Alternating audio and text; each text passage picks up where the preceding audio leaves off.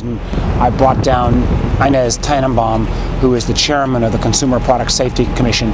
to go into some of the homes that have been affected by Chinese drywall. And these families are really, there's about 50 of them at this point, probably more will be found, that have lived in homes that they're just uninhabitable because the Chinese drywall. I tell you, I was in a house for more than 20 minutes and already I had a headache and my nose was burning. Families have had to move out of the house, and the Consumer Product Safety Commission is investigating what happened, but they haven't finished their tests, and the folks now,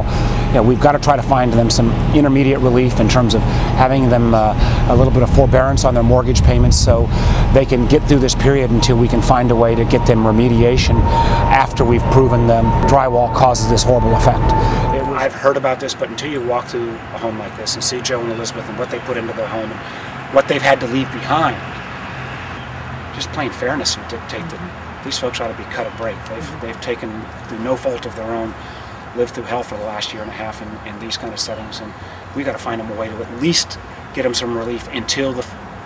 final results are in and there can be a formal remediation process. The Consumer Product Safety Commission, we are leaving no stone unturned. We're trying as hard and as quickly as possible to come out with our report so we know then how we can approach this from a multi-agency standpoint. It was really showed the importance of what you can do as a senator to try to bring in a major administration official to really try to help folks who are in dire need. It charged me up about making sure that I try to get in touch with the banks and try to convince them to give these folks a little bit of a break. They deserve some help and some assistance.